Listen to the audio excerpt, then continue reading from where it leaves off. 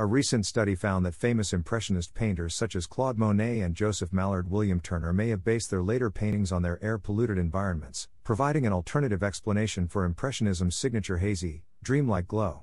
The study, conducted by scientists at Harvard University, Sorbonne University, and École Normale Supérieure, found that Impressionist paintings by artists like Monet and Turner closely followed 19th-century pollution trends. Prior to the study, art historians described Impressionism as an art style of perception rather than reality. According to the National Gallery of Art, Impressionism originated among French artists in the 19th century. It emphasized the use of natural light, unblended brush strokes, and strong colors. In 2022, researchers noted that many Impressionist paintings often depicted metropolitan life in and around large cities. Given that Impressionist artists were painting at the height of the Industrial Revolution, when coal burning was common and air quality was poor, researchers started wondering, could the signature haze in Impressionist landscapes be a result of the artist's polluted reality, or was it simply a characteristic of the art style? First, scientists looked for historical accounts of air pollution from the artists themselves.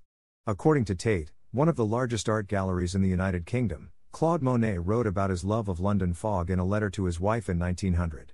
Researchers then began examining 100 works of art by both Claude Monet and Joseph Mallard William Turner, two of the most famous Impressionist artists.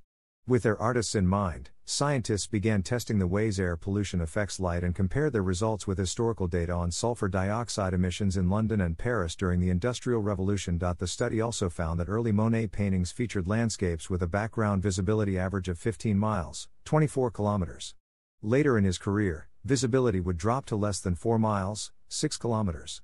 According to the published study, researchers tested their theory against work by several other Impressionist artists and confirmed the same findings. As the air became more polluted, painters portrayed these environmental shifts in their work, demonstrating a polluted realism that differs from the common understanding of Impressionism. Peter Haibers, a climate scientist and professor at Harvard University and a co-author of the study, noted, Impressionism is often contrasted with realism, but our results highlight that Turner and Monet's impressionistic works also capture a certain reality.